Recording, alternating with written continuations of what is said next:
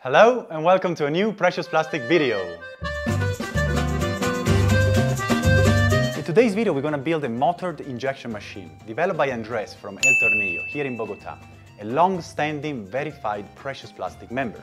And I'm so excited for today's video because it's the first of its kind. It's the first time that we are actually sharing a machine that has been designed and thought entirely from a community member. And we're gonna do much more of this because we know that you guys are designing and developing incredible machines and molds that the entire Precious Plastic movement can benefit from. And El Tornillo has been kind enough to share his machine and his knowledge, the Precious Plastic style, free and open source, so that all of you can benefit from this knowledge and tackle the big plastic waste problem. And overall, we're gonna be doing more of this, allowing the community to share how they do things, to have a precious plastic that is developed by its community, decentralized and independent. So if you have a machine or a mold that you're particularly proud of, make sure to get in touch so that we can help you to open source it, so that more people can use your knowledge to tackle the big plastic waste problem.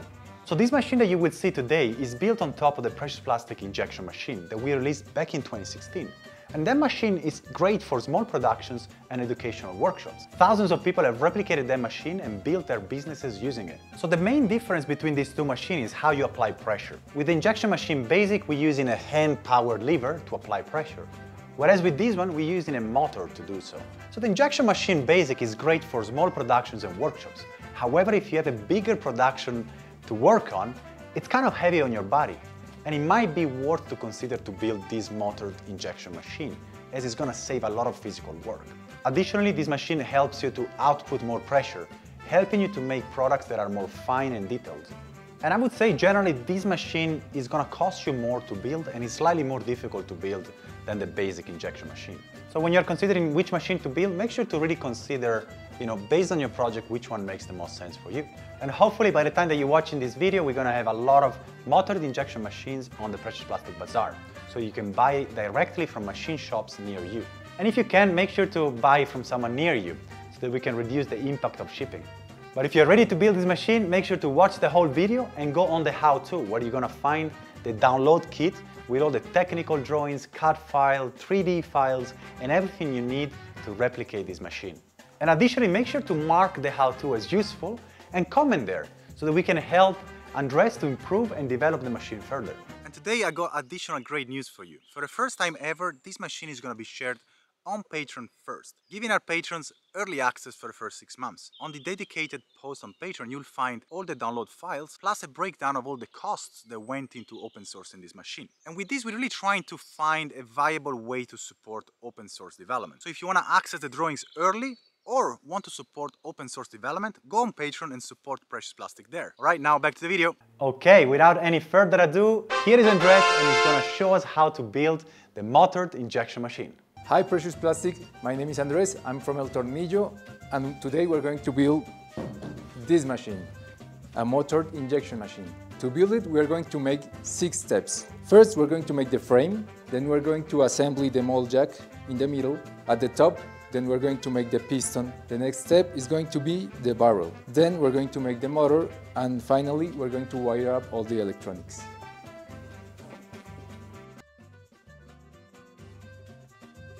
So, chapter 1 is to build the frame. The frame is made in 3 parts. The base, which will have some wheels for easy moving, the middle part, which is going to hold the mold jack, and the top part, which is going to hold the piston, the barrel, the motor, and the electronics. So the first step is to cut all the parts. You have to cut some angles, some round tubes, some square tubes, and some metal sheets. You'll find all the drawings and all the measures on the download kit.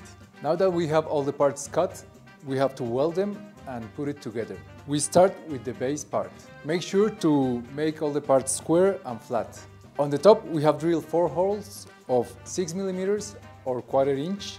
These ones are to connect all the frames together, and on the bottom we have drilled 4 holes of 1/2 inch or 12 mm. The measure of the holes in the bottom depend basically on the wheels you find, so make sure you get them first, measure them, and then drill the holes. Now we are done with the base. We're going to continue with the middle part of the frame. So this is the second part of the frame. It will hold the jack, and it's made of 2 parts. The frame and the mold base that is going to push the mold up against the barrel. So, with the parts that we cut before, we weld them together and we build this frame. It's a very basic cube made by angles, and in the base we used a wider angle to hold all the pressure of the jack. In the middle there is this bridge that will hold the jack. We build it with two angles so it will hold all the strength. The second part is this base. It will hold the mold and push it against the barrel by the jack. It's made of a metal sheet of 6 millimeters or a 1/4 inch, and it has welded these two square tubes that work as guides inside the frame, and we have this round tube welded in the middle where the jack is going to be connected. Now we're going to drill 4 holes here to connect with the top part, and 4 holes coincident with the ones that we drill in the base. We're going to attach 2 springs to this plate that will pull back the jack when the injection is finished. For that, we're going to drill 2 holes here and 2 here in the frame. Great! Now that we have finished the second part, we're going to continue with the last part of the frame. So this is the top part of the frame. It's meant to hold the piston, the barrel, an electronic box, and the motor. So for this last part, we welded all the cutted pieces. We used angle bars of 1 inch wide or 25 millimeters. And for the front panel, we used a metal sheet of 1 millimeter thickness. To continue, we're going to drill 4 holes in the bottom. These holes will match with the middle part of the frame. And in the front panel, we're going to drill 2 holes for some electronics. And one last part is the connector of the motor. Make sure you have your motor measures so they fit with the holes of the frame. So this connector is a frame that will hold the motor. It's going to be connected to the frame. It will go here in the frame and it can slide to adjust the tension of the motor. Okay, so these are the 3 parts of the frame. Now we're going to paint them and put them together. Okay, so we have received the parts painted from the workshop. I like using powder coating because of all the colors and options we have and the finish. Okay, we are done with the frame. Let's go for the next chapter. So now we are going to start with chapter 2. We are going to build the mold area.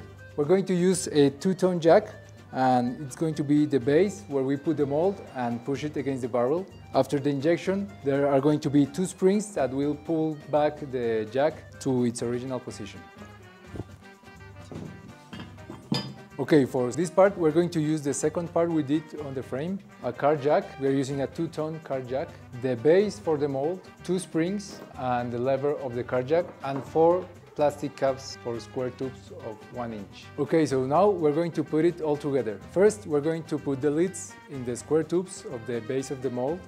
These square tubes work as guides, and the square lids help to slide inside the frame. Now we put the jack on the frame, and then we are going to put the mold base on the top of the jack. Make sure the head of the jack gets inside the cylinder. Finally, we're going to put the springs in the holes that we drilled earlier. A nice tip is to weld the lever of the car jack together and to make a handle for the jack valve. Okay, so this is how you build the mold area. Now let's get to the next chapter.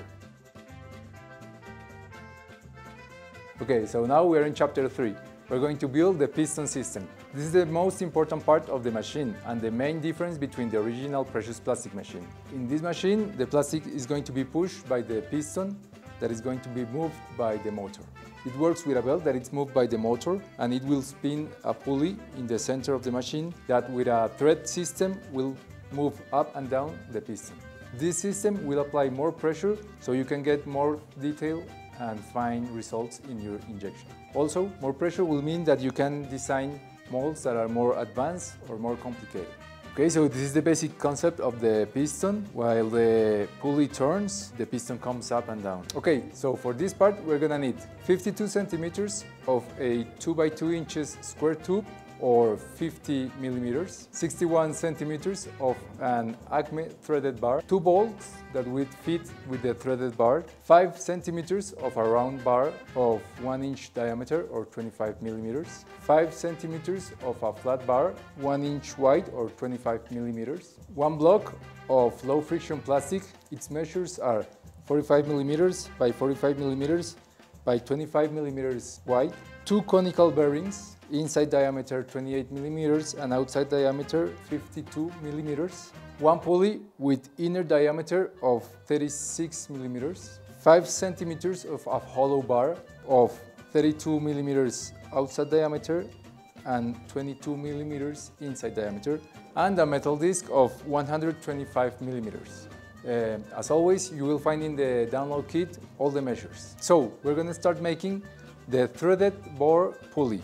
For this part, you're going to need the pulley, the 2 bolts, the hollow bar, and the 2 bearings. Okay, so for this part, we're going to use a third nut and we're going to screw it in the threaded bar. Then we're going to screw the second nut and tighten it against each other.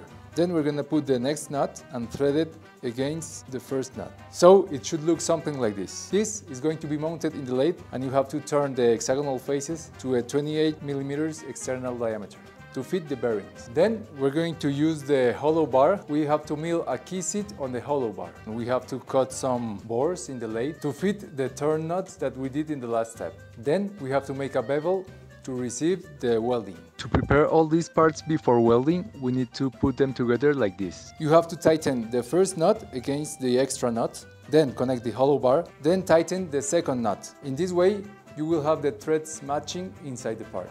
Now we weld the 2 turn nuts and the hollow bar together. After this step, we have to clean the weldings so the bearing will sit fit on this part. At the end, you will have a part like this. To finish this part, we have to turn the outside of the hollow bar to fit inside the pulley. At the end, this is what the part should look like. Now we are going to make the second part of the piston system. For this part, we're going to use the threaded bar, the 25 millimeters or 1 inch diameter round bar, the 1 inch or 25 millimeters wide flat bar, and the low friction plastic block. First, we're going to drill and tap a half-inch thread inside the 25 millimeters bar. Then we're going to drill and tap a 1/4 inch thread in one side of the bar for a grub screw. Then, in one end of the threaded bar, we're going to make a thread of 1/2 inch or 12 millimeters to fit with the hole that we did earlier. In the other end of the threaded bar, we're going to turn a cylinder of 3/8 of an inch diameter and 2 millimeters height. And in the flat bar, we're going to drill in the center a 3/8 of an inch or 9 millimeters diameter hole in the center. Then we're going to drill 2 holes on the ends of the flat bar of 3/16 of an inch or 4 millimeters. And final step, we weld it together and clean the weldings. Now, with the plastic block, you have to mill a 1 inch wide channel or 25 millimeters wide and drill 2 holes that match the flat bar. Finally, you have to attach the plastic block to the top of the bar with 2 bolts. Okay, this part is also done. To recap, we have the threaded pulley, the piston body, and we're going to continue with the last part of the piston system. Now we're going to continue with the last part, which is the case. So, for this final part, we're going to use the square tube, the metal disc, and a bearing. Okay, so the first step is to put the square tube in the lathe and face the ends square.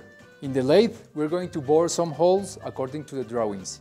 In one side, it's going to fit the bearing. In the other side, it is going to fit the square tube. Finally, we're going to drill 4 holes around the disc.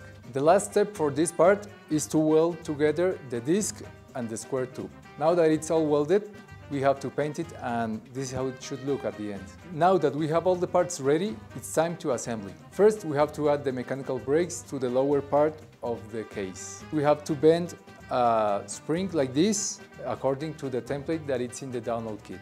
Bicycle spokes work perfectly for this part. We need to drill 4 holes, 2 for the switch and 2 for the spring. The function of this switch is to cut the energy of the motor and stop the piston when it reaches its lower position. Now that we have all the parts, we're going to assemble it. We have the threaded bar inside the case, so it should come out at the other side. Then we're going to insert the first bearing inside. Then we're going to insert the threaded pulley. The bearing should go in one end of the threaded pulley. And finally, we're going to insert the head in the end. Okay, so now that it's all together, we're going to add another brake here to stop the piston when it reaches its highest position. Okay, so the piston system is ready. Now we can go to the next step. So we did the frame, we did the piston, we did the jack mold. Now we're going to make the heating barrel. This is where the plastic is going to get molten. It's the same size as the precious plastic machine. The difference is that in the top it's going to have the connection to the piston. Also, it will have a conical nozzle, so the connection of the mold is going to be super fast. Okay, so for this part we're going to use a hollow bar, 35 millimeters outside and 25 millimeters in the inside, a metal disc of 5 inches diameter or 125 millimeters. We're going to use one bearing, a round bar of 1 inch and a quarter or 36 millimeters, 4 bars of 3/4 of an inch or 19 millimeters, and we're going to use flat bar of 1 inch wide. Also, we're going to use one metal sheet of 1 millimeter to do the hopper. So the first part of the barrel is the nozzle. We're going to use this round bar of 1 inch and a quarter or 36 millimeters to make the nozzle. You can find the drawings on the download kit. So we have to make a thread in one end of the nozzle that will fit in the barrel, and at the other end we're going to make a conical turning on a 45 degrees angle. On the center we're going to drill a through hole of 8 millimeters or 5/16 of an inch. For the next step we're going to use the round hollow bar. First we're going to make an inner thread that fits the nozzle. On the other side we're going to measure and mark to do the open for the upper. For the upper we're going to use a 1 millimeter metal sheet. First we're going to cut it. Make sure you use the template we have in the drawings. Then we're going to bend it to its shape. Finally, grind the bottom edge so the upper will match with the cut on the barrel. Next, we're going to cut 2 pieces of 9 centimeters of the flat bar. To make the holes match with the hopper, we can clamp it with a C-clamp and drill matching holes. Finally, we're going to bolt together the flat bars and the hopper and weld them with the barrel. In this way, the brackets will stay in the right angle. Finally, unbolt the hopper and let's paint it. For the next part, we're going to use the metal disc. First, as in the piston system, we're going to bore some holes to fit the bearing in one side. And in the other side, we're going to bore a hole to fit the barrel. And finally, we're going to drill 4 holes around the disc for the spacers. To complete the heating chamber, we're going to weld together the metal disc and the barrel. When you do this, make sure to align the upper entrance and the holes of the spacers. Okay, so we have the hopper painted and this is how the barrel should look. Finally, to complete this part, we're going to drill some 9 millimeter holes or 3/8 of an inch in the 3/4 or 19 millimeters bars. To define the height of the spacers, we need to pre-assemble the piston system and the barrel with both bearings and the threaded pulley and measure the distance between the discs. Make sure you measure it in 4 different sides to get an average. Now that we have our machine assembly, we're going to do the electrical wiring. It has a box in the side which holds the heating controls, the on and off switch, and the switch that controls the piston up and down. So here we have all the parts for the electrical wiring. On my right, we have all the parts for the motor, and on my left, we have all the parts for the heating. For the motor, we're going to need 2 contactors, 1 3-position switch, 3 cable stoppers, 1 plug, some cable, and 1 4-line connector. For the heating system, we're going to use 2 PID kits, which are the temperature control, 2 thermocouples, and 2 SSR. To attach the thermocouples to the barrel, we will use these metal straps. We also have 1 on and off switch and some cable. So I'm going to wire this up. Make sure you check the schematics in the download kit so you can see how all this is put together. Okay, so we have the electrical box done. If you have any doubts, please comment in the how-to. Now let's move to the next step. Okay, so we're going to do the motor assembly. The motor will move the pulley to move up and down the piston and push the plastic inside the mold. Depending on the power of the motor, you can apply more pressure in the barrel, which means you can inject in more complex molds. Okay, so here's the motor. I bought it new from a store here in Colombia, but if you want, you can get one second hand. Now we're using one monophasic horsepower motor that works with Colombian voltage, that is 120. Make sure you check your power supply locally so you can get the right motor. So the motor comes with a reductor and its final speed will be 170 RPM. And if you have any doubts, please comment in the how-to so we can help you out. In the inside you will find printed the setup of the motor. Make sure you identify the two ends to make it run forward and backward. This is the connector that we built before, and it's used to mount the motor on the frame. And with these wires, we're going to connect it to the box. Great, so we have the motor done. We add the bracket for the frame, and we wired everything, and we added the connector for the electrical box. Let's move on to the next chapter. Okay, so we are ready. We did the frames, we did the jack, we did the piston and the barrel, we did the motor and the electrical box. Now let's put all together and assembly. Okay, first step is to put the wheels on the bottom part of the frame. Second step is to fix the middle part on top of the bottom part. And the third step is to put the top part above all of it. Now we're going to add the barrel to the frame and drill some holes in the frame that match the disc. Before you drill the holes, check that the hopper will fit in place. Now let's get to the fun part. Let's put the piston on top. First, we're going to place the bearing on top of the barrel, and then we're going to insert the piston. Now the next step is to add the belt. It should point towards the motor, so when you add the spacers here, it won't interfere. At this time, we're going to add the spacers and bolt everything together. To center the barrel with the jack, you can add some washers under this plate. And last step, tighten everything together. Now it's time to put the motor in place. Okay, but this thing is heavy, so I may need some help. First, you want to put the motor near to the barrel, so you can place the belt inside the pulley. Then you have to push back the motor to tension the belt, and finally you will tighten the bolts. So one reason why I love this system of the belt is that it works like a mechanical fuse. So if for any reason the piston gets stuck, that the mold is filled, or the plastic just got stuck, the motor will spin, but the belt will just slide and the motor will keep moving and won't get burnt. Okay, so here we are in the last step of the assembly. We're going to add the electric box. Okay, so we run the first test and the machine is working properly. What we want is, if we switch this up, the piston to go up, and when it reaches its top position, this brake will cut the energy. And when we switch this down, the piston should go down, and this brake will cut the energy when the piston touches the spring. If you run the test and something is not working properly, the direction of the piston or which brake cuts the energy, you can switch these terminals, and that will switch every process. So you can test it until you get it right. Okay, so this is actually the last step of the assembly. Just put the hopper in place and we are ready to recycle. Okay, so here's the machine. It's the V1, it's in its first stage. So I'm sure there's a lot of things that can be improved.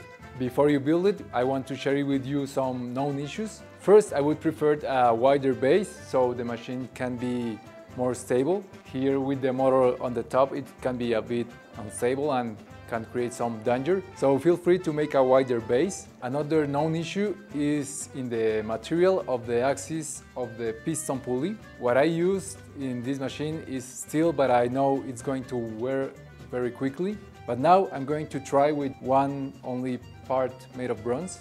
And I know that in the motor we can change some features like the speed of the motor and its power to improve it and have better and faster injections. Okay. My goodness. Okay, so that's how you build a motored injection machine from El Tornillo. I'm so incredibly grateful for your kindness to share with the world how to build this machine. I know hundreds, if not thousands of people will be delighted to be replicating this machine so that they can save some physical effort on their bodies. And yeah, together tackle the big plastic waste problem with one more machine in the precious plastic arsenal. So thank you very much. Once again, for any questions, doubts, conversation, go on the how-to, make sure to comment there, make sure to mark it as useful so we can tell El Tornillo and Andres that this was a useful piece of knowledge for the world. We're gonna release another video on how to run this machine so that you can optimize how you use this machine. And we'll see you in the next video. Ciao!